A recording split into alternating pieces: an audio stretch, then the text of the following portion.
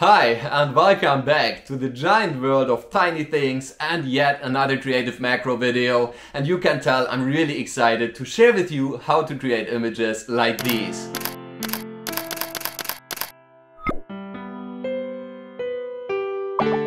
Now, just in case you haven't guessed it yet, the subjects you're looking at are crystals. Very thin crystals on a plate of glass photographed with cross-polarized light.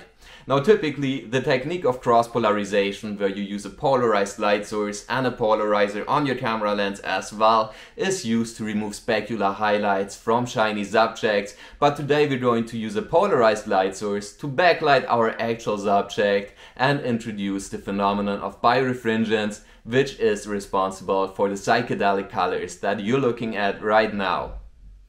Now, just in case you're interested in the science behind it and how exactly this works, check out the blog post in the description below where I talk a little bit more in depth about this whole subject matter. But for the sake of keeping this video short and simple, we're just going to go over a list of things that you need to get started, and then I'm going to share my personal camera setup with you guys and show you some images that I produced with it.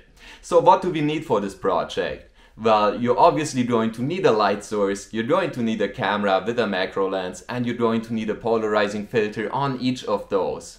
But at this point we're still missing something, and that's our actual subject. To get started, you don't need any fancy crystals. All you need to get started is a cheap piece of transparent plastic, such as a plastic fork or a CD case, and you can start discovering the hidden world of colors. But if you'd like to get deeper into it and discover the actual world of crystals, there is a very widely available crystal that you probably already have in your kitchen. And just in case you're guessing salt or sugar, you're wrong, it's much more simple than that. The subject that I'm talking about is ice. To keep this first setup simple, I decided to create my layer of ice directly on a CPL filter. To do so, just place a bit of water on that filter and pop it into the freezer for a couple hours, and then you can place it on your light source and start shooting. You're looking at the results right now.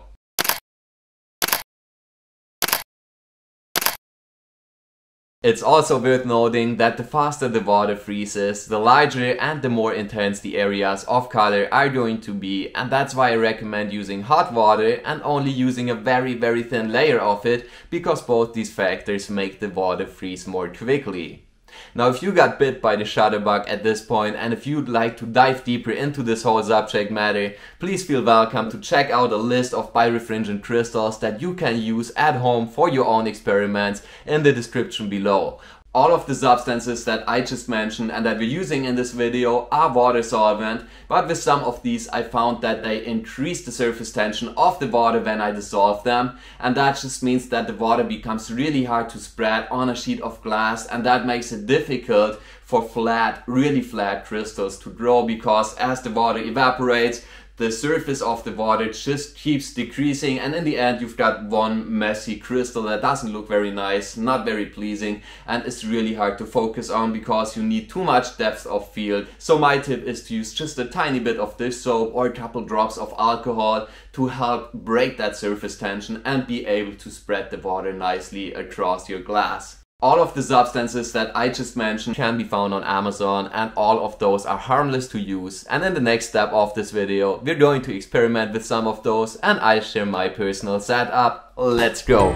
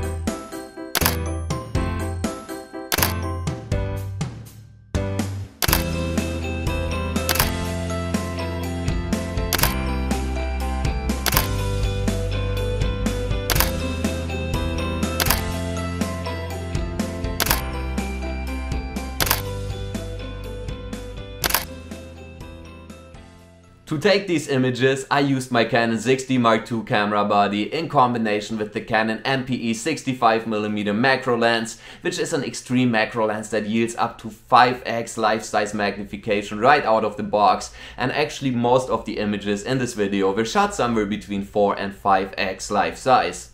Now, of course, I know that not all of you have lenses that allow you to get this close, but whatever lens you're using, there are always plenty of ways of getting closer and increasing its magnification ratio, such as extension tubes or close-up filters or Raynox lens or a teleconverter, or even just using a smaller sensor camera body is going to increase the effective magnification ratio of your lens. Alternatively, you could even adapt a microscope objective, which is a really great way of getting quite close to your subject on a budget, and they are really easy to adapt as well, but they're a topic for a different video. I just meant to list a few different options of getting really close with your subjects, but now we're going to have a look at my camera setup and how I stage things to create the images that I show in this video.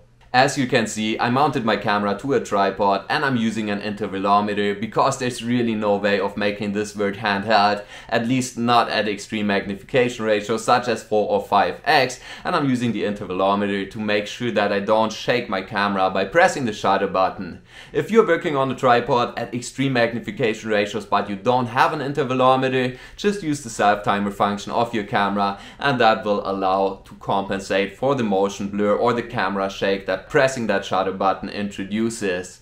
To draw your crystals, you can use any piece of flat transparent glass that you might have at home, such as the glass part of a picture frame, such as I used in one of the previous sequences, or a glass cutting board which you might potentially find in your kitchen, or of course a microscope slide which is going to work as well, but I prefer the cutting board as it makes for a much larger surface and therefore a much larger variety of different compositions that you'll be able to find within your crystals.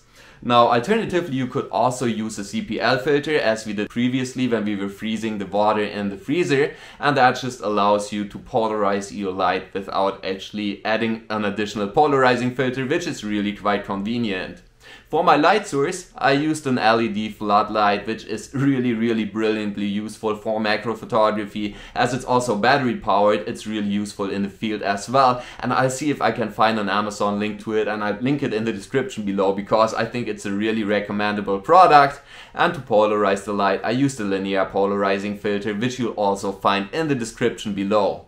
Now that's pretty much it for my setup. There's just one last thing that comes to mind that you should know about. When you're drawing your crystals and you're not seeing any colors under cross polarization, don't give up and don't get frustrated. Just try out different ways of crystallizing it, different solutions, different amounts of alcohol or dish soap in it, because it really is a lot about the thickness of the crystal, and if the crystal is too thin, it's just going to stay white and transparent and pretty much boring. It also depends a lot on the speed of evaporation of your solution, so just experiment. As I already told you, that is the key to creating great images. I really enjoyed having you guys, and I'm really glad you watched this video all the way to the end. That means a lot to me, and if you're enjoying the content, which you seem to do, please don't forget to leave me a thumbs up, and if this is your first time on the channel, hit that bell notification button down below to get notified when I release my next video.